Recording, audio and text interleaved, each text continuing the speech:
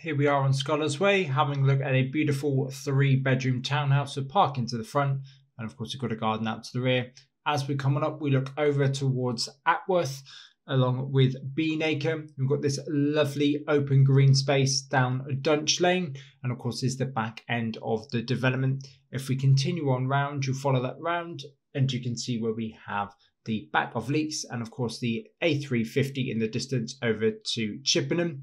As we continue on round, we can see over towards the town centre. That's only going to be a 15-minute walk down the main section of road underneath the A350, and we're in. As we continue on round, we've got a Asda Superstore, and then of course we've got access out towards Semmington and Trowbridge on the A350, or if you take a road out, you'll see out towards Broughton Gifford along with Holt. But once again, you can see being on the edge of town, we've got this beautiful open countryside, plenty of space to go out for a walk with your dog or your family, but we still have that fantastic convenience of being able to walk into town in 15 minutes. Of course, we also have the train station there should you need it. And as we continue around, we're looking back up towards Shaw and Whitley, but we're going to head on in.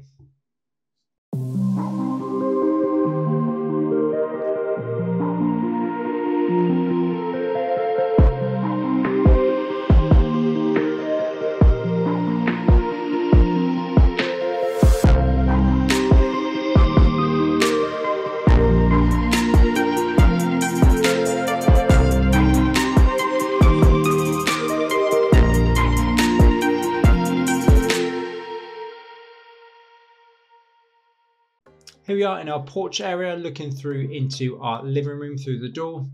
If we come on in and quickly turn around, you can see we've got a radiator, front door, and then plenty of space for coats and shoes. Of course, a fuse board is up on the wall too.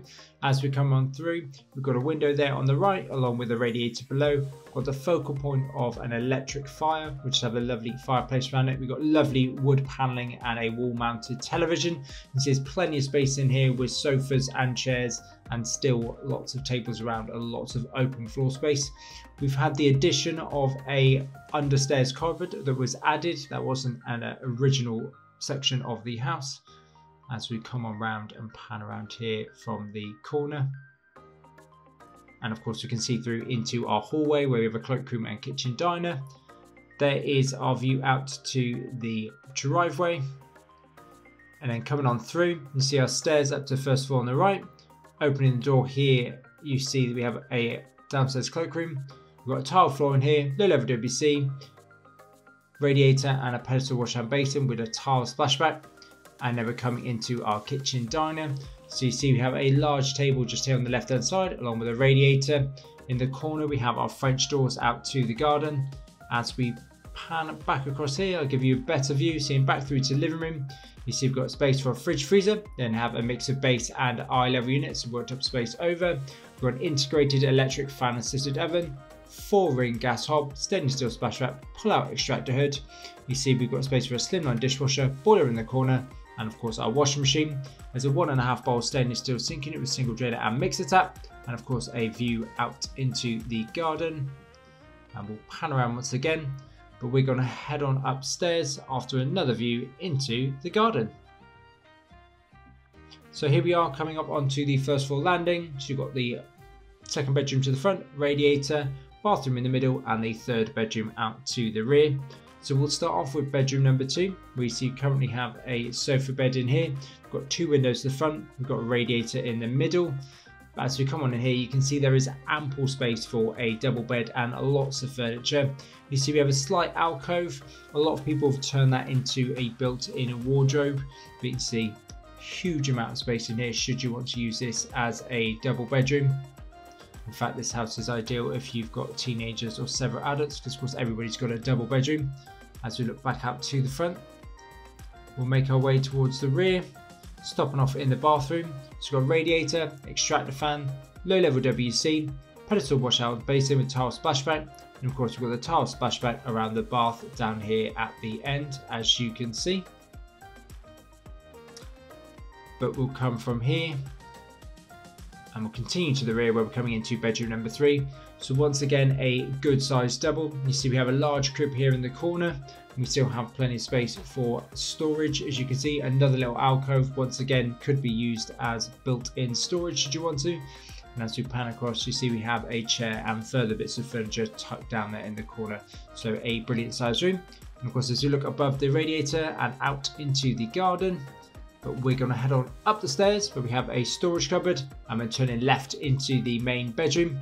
So you see we've got a double bed in here, nightstands either side. In the corner you see our door through into the ensuite. As we continue to pan across, we have a dormer window to the front with a radiator, lots of furniture in here with chest of drawers. Another quick look out to the front. And of course we have the shutters on that window too. We've got a loft hatch up there. As we come on in, and I'll pan you around from the far corner here. So a decent sized room overall. And of course we're coming into our ensuite.